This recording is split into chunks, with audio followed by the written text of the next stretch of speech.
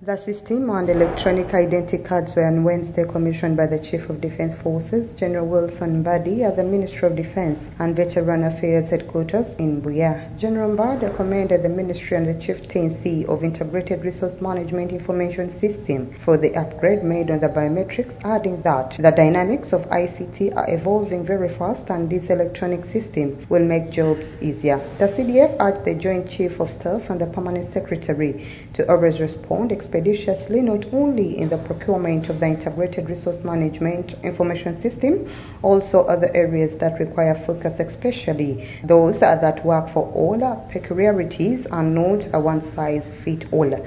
Officials say the system has embedded biometrics component for verification and identity card printing designed to effectively identify the UPDF personnel.